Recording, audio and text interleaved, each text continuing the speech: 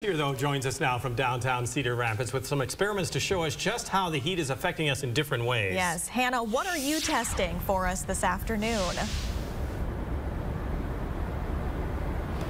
Hey, Jim, Danielle, Joe. It is a really hot one out here, like Joe mentioned. We are in the hundreds. So I have with me several different colored shirts, courtesy of Joe. We've got white all the way to black, and we're going to test to see if light colored shirts really are cooler than darker colored shirts. All right, first let's test with our IR thermometer, the white shirt.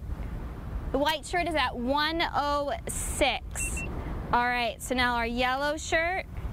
Yellow shirt is at 118, so already seeing these temperatures go up. Now let's test our red shirt. Looks like the red shirt's at 124. And our blue shirt.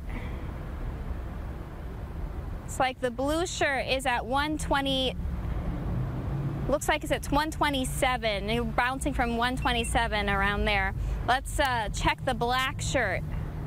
Looks like our black shirt is around 121. So in general, it looks like the darker colored shirts really are seeing those higher temperatures, which is why we like to tell people to wear lighter color clothing in heat like this. So lighter colors like the yellow and the white, those really seem to be a little bit better than these darker colors. So if you're heading outside today, which honestly I don't recommend, make sure to wear that light, loose weighted clothing. Coming up in the next half hour, I have another experiment with water showing again how these darker colors really do end up causing the temperatures to rise when you're wearing those darker colors.